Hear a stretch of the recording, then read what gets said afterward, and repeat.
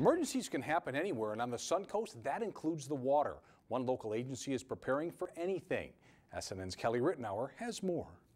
Manatee County Search and Rescue has a new addition to the agency, a 17-foot patent inflatable custom dive boat paid for by volunteers. We all throw in some of our own money to make things happen here and so we can see our mission through. The agency's coordinator, Jared Leggett, says their mission is simple: to make sure that everybody comes home. The function of the county search and rescue is to be an asset to agencies that need more specialized personnel in the event of a disaster. Director of Communications Megan Wolf says the new Marine unit will be a valuable resource. It's an incredible asset to have, especially when we're here and living in the state of Florida. We're surrounded by water at every side. Rather than responding to water emergencies with just this vehicle, they'll be cruising over with this new addition towed behind it. So this makes us just much more of an asset to our community as well as to the agencies that were calling us out. Training supervisor Mike Dvorak says the custom boat is designed for emergencies. This is our dive door, and this dive door allows us for any kind of our rescue swimmers or divers, if we have divers on the unit from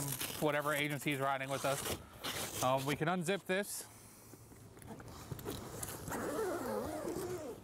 then this would sit down in the water and become a dive door and a dive ladder. He says it's also able to navigate through shallow waters. The draft on this boat is about 18 inches of water, so we can get into some pretty shallow areas that a lot of people can't. Dvorak says they have been doing in-house training and they're ready to assist on the water. Reporting in Manatee County, Kelly Rittenauer, SNN, the Suncoast News Network. Wolf says they're always looking for volunteers, and there's more information at manateecountysar.org.